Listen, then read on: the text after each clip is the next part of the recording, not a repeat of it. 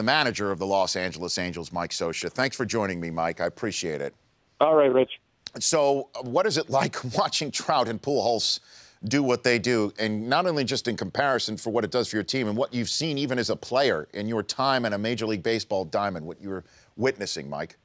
Well, it's fun to watch every day. And just speaking of Mike, Mike Trout's an exceptional talent. I think people on highlights see the home runs. They don't see the little things he does every day, how fast he is, how he covers ground in the outfield, the way he plays defense, the good at-bats it has, the walks that he takes. Everything that Mike does, it's incredible. I've never seen a guy with the depth of talent that Mike has. I didn't see Ken Griffey Jr. when he was younger, and I know that he was an extraordinary talent when he was young. But I can't imagine it being any better than what Mike is doing now. And Albert on the other end, obviously, these guys, one guy's just starting his career, one guy's moving forward in his career. This year he's rejuvenated. He's healthy. His legs are strong, and we're seeing Albert attack the ball the way he did in St. Louis. So those two guys are having terrific years. They're a foundation of our offense, obviously. But just a footnote, we need to be more than these guys. And I think a lot of the boost that we've gotten here in the last 3-4 weeks is with our lineup from 1 through 9 getting deeper and stronger and just scoring more runs. And before we do hit on some of those additions, including your latest one in Shane Victorino, I just want to stick with Trout a little bit here. Harnessing this talent. I mean, you've seen it, you know it, you knew you had it when he first came up too. What has this been like for your process, Mike, as a manager, as a skipper, to harness Mike Trout and keep him on this upward path?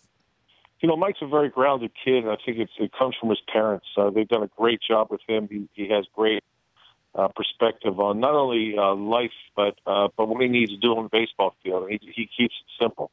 I don't think it's anything about harnessing talent. I think you want it to blossom, and you want it to go out there, and you want guys to maybe butt up against an end point and then burst through it.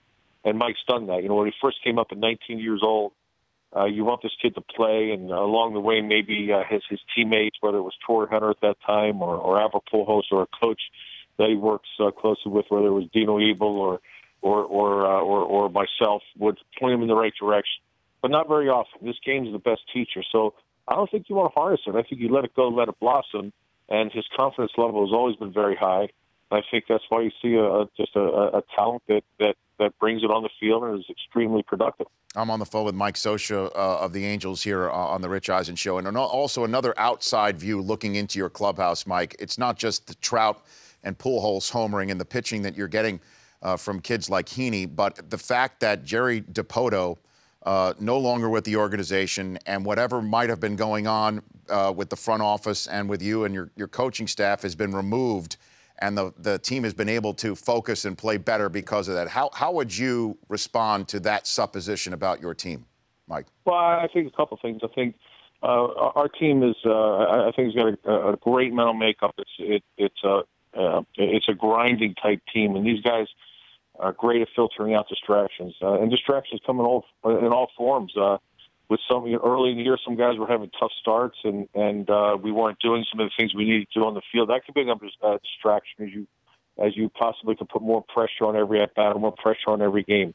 Certainly, what was going on in our front office could have been a potential distraction. But these guys, sure, go ahead. Sorry. No, go ahead.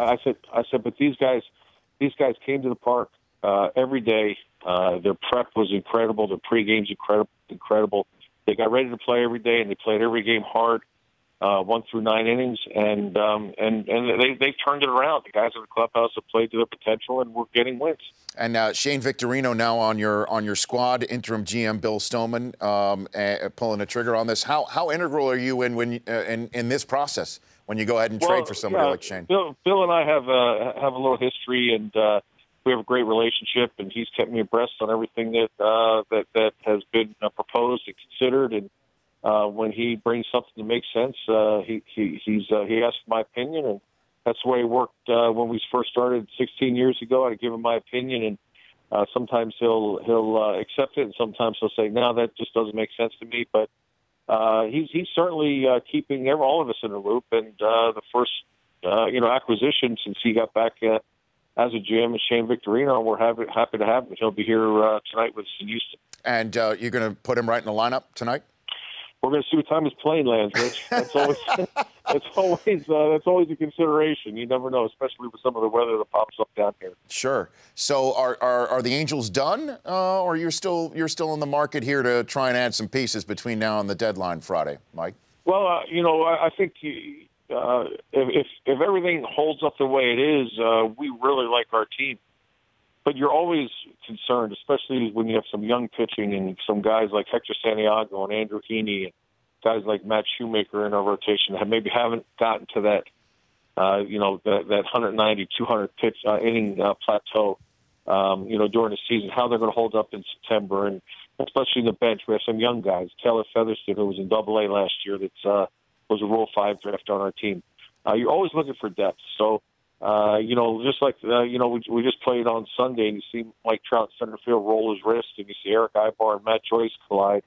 These are things that happen during a baseball season. You always want to have guys that can fill in and keep you going, and I know that's something that Bill's going to pay a lot of attention to. And I know, yeah. I know you got to catch your bus heading to the stadium, Mike. Yes. So I just want to keep you for a couple more questions, if that's okay. Just sure. Jared Weaver coming back from his left hip injury. How close is he, Mike? He's going to throw. He's going to throw in a rehab start on Thursday out in California in the Cal League, and he'll throw probably around 4 innings of 60 pitches, and just see how everything comes out and how he feels, and hopefully he made a lot of progress in the last month, and hopefully he's close to returning.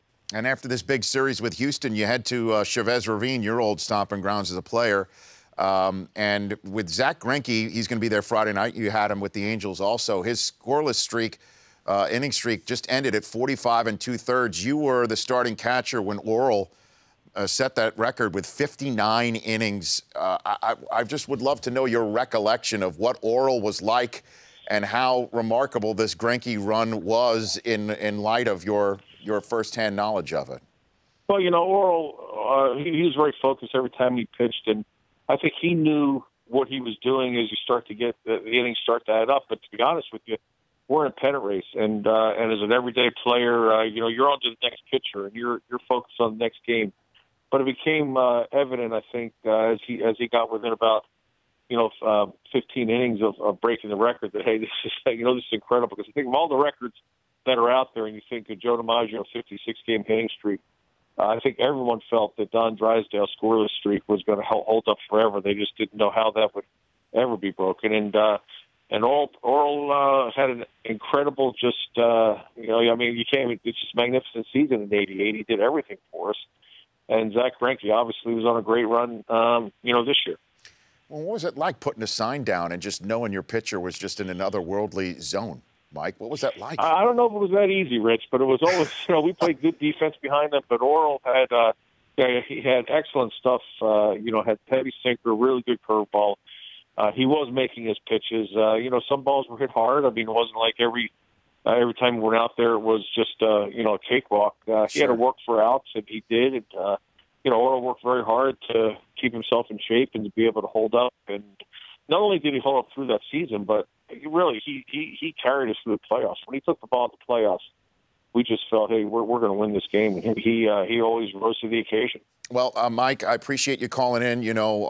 This show is on the Angel station in Southern California, and frequently the Rich Eisen Show logo pops up behind home plate in one of those screens, and we've noticed your hitters hit much better with the logo up there. So if you want to tell management to put the show logo and promotion up there more, we're all for it, Mike, okay? I'll tell you what, Rich, if you can prove that, I will go out there myself with a paintbrush and paint it on permanently, so it will never leave if you can prove that, because that's good mojo right there. Yeah, my stat guys are right on it right away. All right. Okay, Thank Mike, you, Rich. You bet. Thanks again. Okay, you bet. bye. That's Mike Scioscia. The Rich Eisen Show, weekdays at noon Eastern. On Audience.